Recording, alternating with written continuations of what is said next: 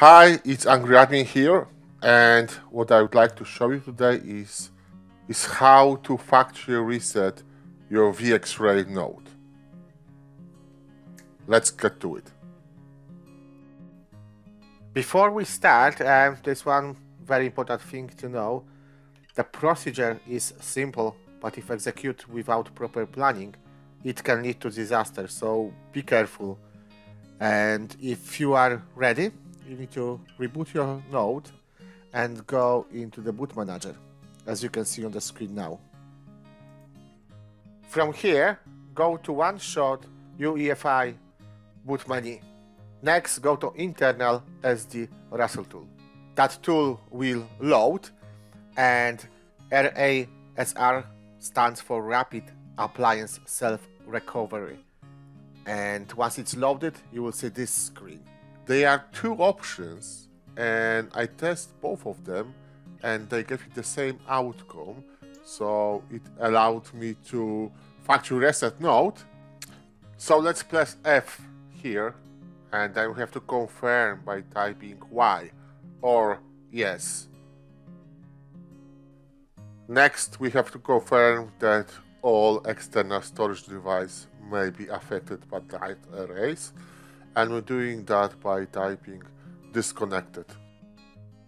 Sorry for my typing, my dog using my one hand as a pillow, so that's why I can only type one finger. Anyway, process started. It will take a few moments to go and reset everything on the node, so just be patient. I speed up that video, so really be patient with that process. Now just press enter to continue. And now just press Q for quit. And then you need to reboot your server, so type Y or yes.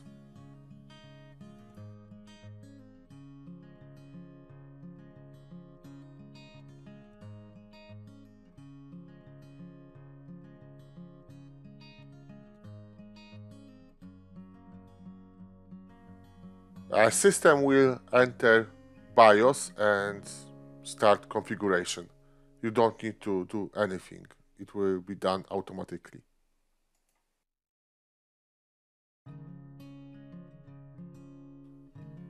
There will be another reboot, and after this, VxRail installer will kick in. One more thing to remember: after factory reset, all passwords will be set to default. Visit angrysys.com for full list of default password for VxRail.